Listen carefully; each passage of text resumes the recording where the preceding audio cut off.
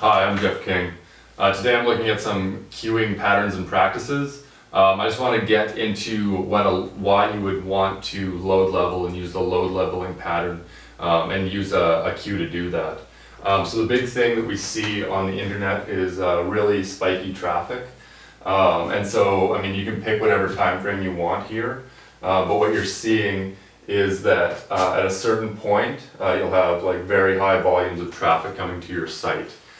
Versus other times you have, near zero or very low amount comparative to what you see at the high end. So what that means to your web server or your data tier even is that it needs to handle these spikes as they come in. And so typically when we're talking about like cloud architecture, and we're really talking about what we call here over provisioning, right? So you're provisioning servers or resources to meet the maximum potential scale that you need. So that would be like a scale target, right? So the reason why this isn't great is on a tier like a database tier, this will become fairly expensive in terms of like a ratio to your entire solution, needing to be on a fairly, let's say, premium price point just due to the spikiness.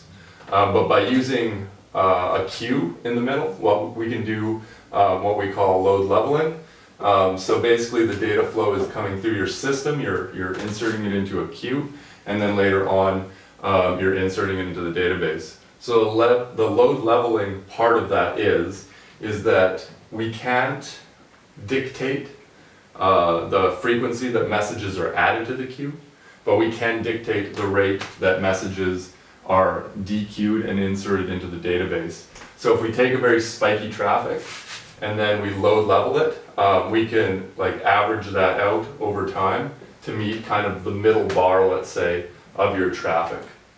So we're taking off all those peaks and we can take off all those valleys and we can do a steady stream of inserts or updates on your database.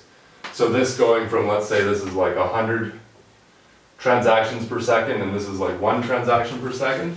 On the load level, we can average out the 50 transactions per second, and then we just worry that the database can handle this 50. It doesn't need to worry about the 100, and obviously anything below 50 will be safe.